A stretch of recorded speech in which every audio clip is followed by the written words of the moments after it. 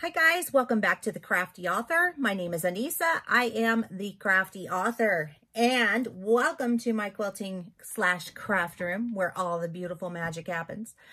Today we are kicking off the block of the month. I have decided to use a stash buster, so I'm calling this my Spring Medley Stash Busting Block of the Month Sampler Quilt. So I'm going to be showing you how to make a variation of quilt blocks that we will be putting together at the end of the year for a quilt. And my goal is to get each quilt block at 12 inches squared. So keep that in mind. It will probably be a very good sized quilt. We are going to start simple and get more into more complex blocks. That way, if we have beginners who are starting with us, or even if you're a seasoned quilter, this is a really good refresher on how to make some of the more simpler blocks and then build your way up to more complex blocks. I hope that makes sense. So with that said, I'm going to show you the fabrics that I will be using. So I have had these fabrics in my stash for a long time. These are fat quarters. So this is what you're going to need. You're going to need fat quarters, or you're going to need a bunch of fabric in your own stash that you just want to use up and get rid of. So my recommendation is to have some darks, lights, and mediums in there, because it's going to depend on what the block is as to what kind of fabric you're going to need. I am also going to be using these polka dots as my lights for this project. I'm really excited to see what it turns out like. This will be my first sampler quilt as well. So I'm really, really looking forward to this. So the first block that I have made for this is a 4-patch. It's a 4-patch. Now, I know some of you are sitting there going, okay, it's a 4-patch and it's really easy to do. Yes. Why, yes, it is. But you can do a lot of things with a 4-patch. You can cut this up to make a really cool design. You can use it just the way it is. And actually, I would like to next week for Friday. My dog's barking again. I apologize. The neighbor's probably out there grilling something because she always wants food. That's why she's out there barking. So, anyway, so there is, you can do it that way, or, you can do, I forgot what I was saying because of my dog. Anyway, what I'm trying to say is that you can make a lot of different things in a lot of different variations with a simple block. So next week, what I'm going to do is I'm going to make, I think probably a table runner out of a 4-patch and show you what that looks like so that you can see what you can make with a 4-patch design. Okay.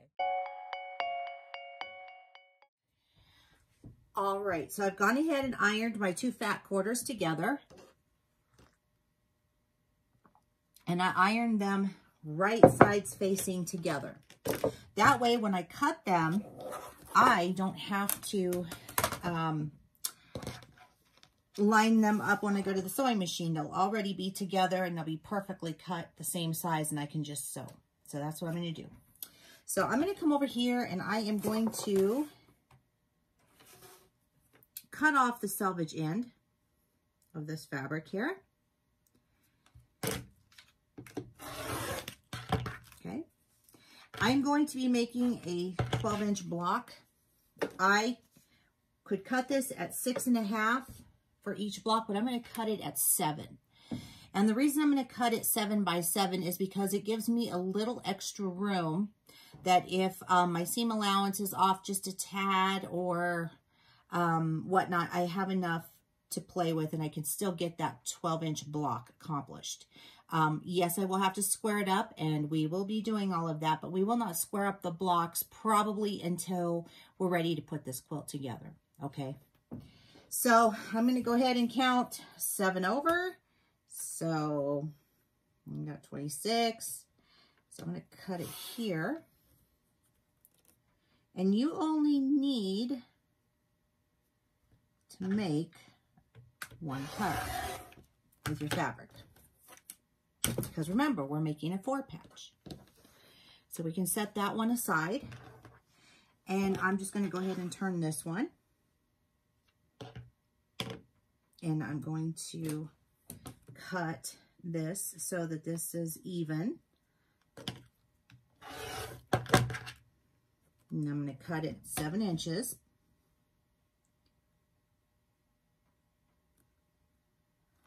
Okay.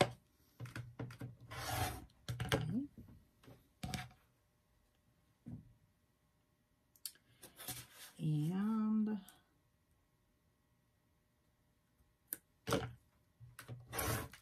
all right, so we got our pieces cut. So like I said, you only need to cut those 2 off that strip. So now I'm going to take it over to my sewing machine, and I'm just going to stitch down 1/4 inch on each side. Okay. I have a little lead in here to help me start so that I don't get my fabric and thread all bunched up.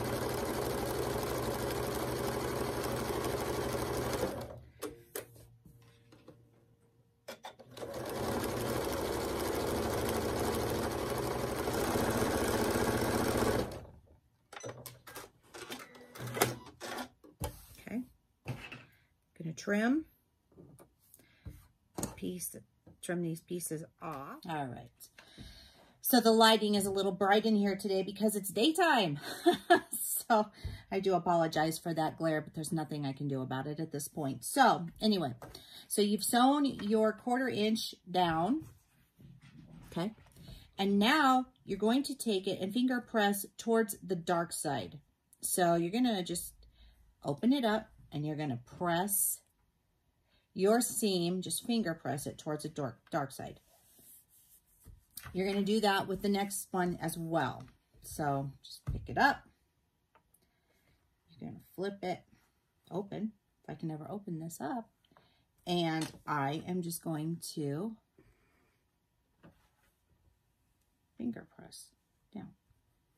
All right. Now I'm going to match these 2 up. And I have a dark in this corner, a dark in this corner, a light in this corner, and a light in this corner. So you want them to be, you want the whites kind of diagonal from each other and the darks diagonal from each other.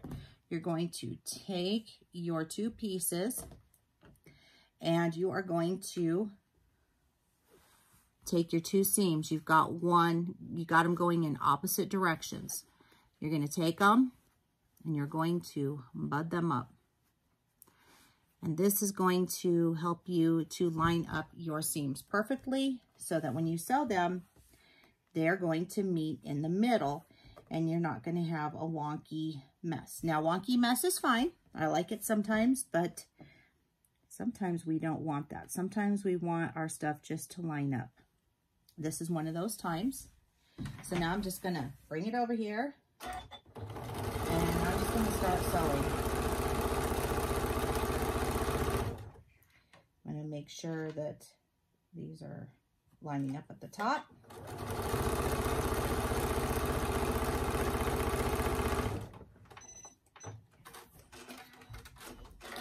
I will now open this. I'm going to finger press. And I'm just kind of letting the seam tell me which way it wants to go. And in this case, it wants to go this way, up. So now we have an awesome 4-patch. So I'm going to go press this with my iron. All right, so that was very simple. And I hope you enjoyed this tutorial. I know it was fast and I know it was easy and we like it that way and it won't always be that way. But hopefully I'll be able to teach you how to do it in an easier way that'll click with you so that you can continue to make beautiful quilts. So this is our block, our 4-patch. I do want to show you what I did do with another 4-patch that I cut up, okay? So this is a different variation of a 4-patch that I was talking to you about.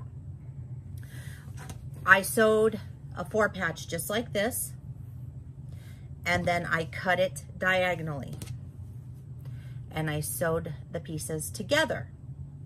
Now, the only thing that I didn't do was I didn't make 2 of these. So I would need to make 2 of these 4-patch blocks to make 1 block of this. But you can see this is something that you can make with a 4-patch, and it's really, really cool. So we may be doing that next week for our table runner. I just don't know. You just never know. So that is it for me today. I hope that you really enjoyed this video. I know it is short, but we are going to be having so much fun with this block of the month. I'm really excited about it. Also, if you'd like to follow me on social media, the links are down below in the description box. I also am an Amazon, Dollar Tree, Cricut, and QUILT affiliate. So if you are to purchase anything that you see me use on here, that you would like to purchase through those links, if you do that, I will make a small commission, and I greatly appreciate it if you do that, because it supports the channel and it helps me to purchase fabric and other items for the craft room that I'm able to show you how to use. Don't forget to give this video a like and a share, because sharing is caring. And don't forget to subscribe. Every time you click that, if you click that little bell, you will get notified each and every time that I upload a new video. And that is it for me today. Keep on crafting. I hope you guys have a wonderful weekend and a beautiful week next week, and I will see you soon. Bye-bye.